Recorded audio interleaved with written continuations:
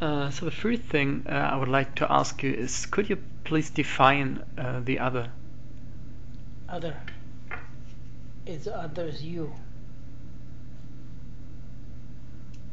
Other is you. You are the other.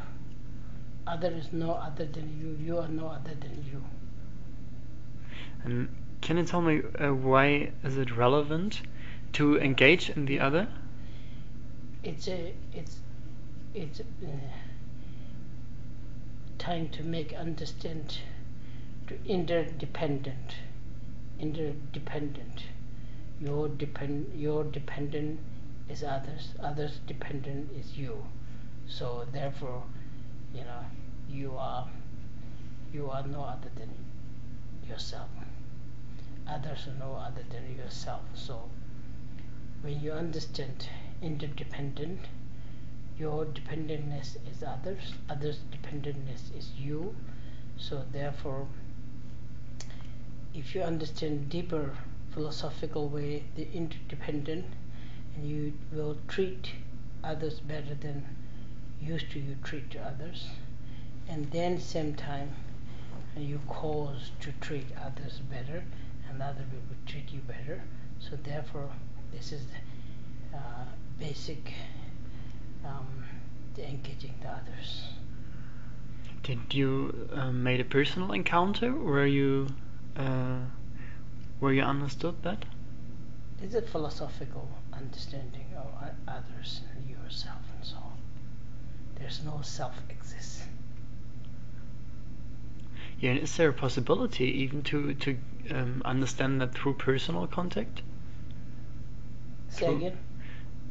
Is there a possibility to understand that philosophical you have to study. idea? You have to study hard. Yeah, but sorry, is there a personal experience? Yeah, personal experience. Same thing. Everything, the knowledge is like beginner, mid, and advanced. Same thing. Those understanding, those engaging the other, they can be beyond supposed to you think, beyond your level. So as much as you think that, meditate that, and contemplating that, that much you understand more, that much you are more and more deeper engaging others. And so once you understand one of the deepest way to engaging the other, then you understand selflessness. Self as non-exists, and then through that it will reduce your ego, your selfish and selflessness. Did this conference enrich you in some way regarding that question?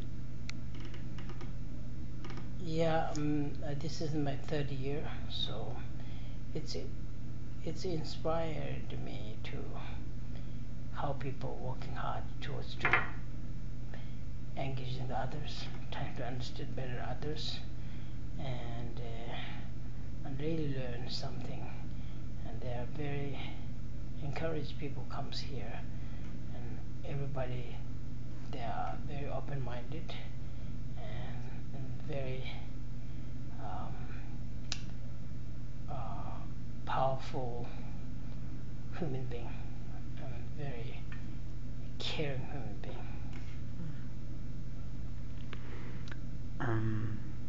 My last question would be, it's also about peace work here. Is there for you some toolbox for making peace, some 1, 2, 3 step thing? Step first one is like same thing. I'm learning peace.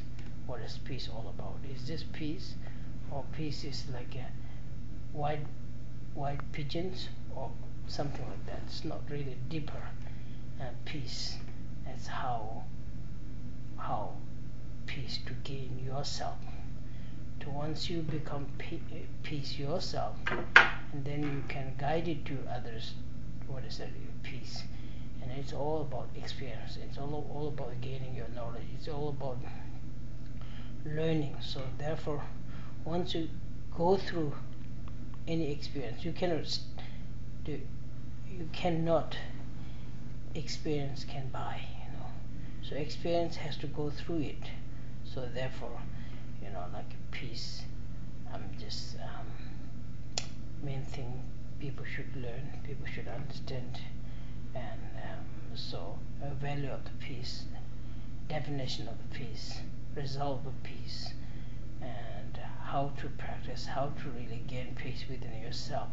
Once you gain within yourself, then you can guide others through good guidance, without misguidance. Otherwise, we are peaceful, they are not peaceful.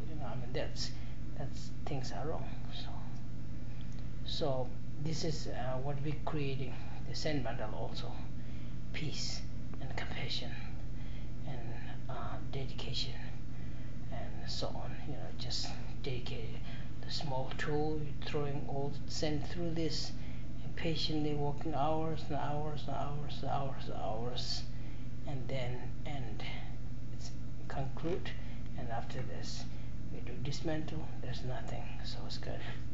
Every living being, during your lifetime, you make all kinds of connection, relation, friendship, so on, and it's kind of disappears. And so what the important count is to aware of your consciousness, mental consciousness. So do your best to produce peace within yourself, so then you just guide it to others throughout your experience. Thank you a lot. Thank you. I may just film you from here. Film you from here 1 moment, then I got another picture of you to put in between.